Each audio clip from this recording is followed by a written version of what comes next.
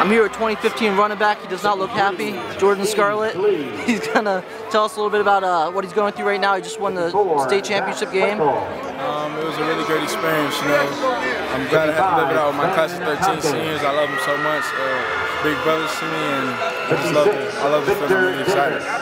Now, Jordan, you have a bunch of offers, quite a few anyway, for a sophomore. Talk to us about them a little bit. It's really great having offers. You know, I feel blessed. You know, I'm just staying humble, you know, not really focusing on it. Hey, it's the #1 running back in the country right here. Everyone's doubting him. He's tearing it up. Hey, I can't wait to see this kid in the future, dog. #1 running back right here. Without a doubt, hands down. That's the Bear. Yeah, best lineman ever. I love him so much. I love him. All right, talk to us about Miami. Miami, you know, I haven't really talked to him lately. I'll probably give the coach a call probably after this game just to see what's up. Probably go say hi to him or something. But this next school, I'm loving them. They're young.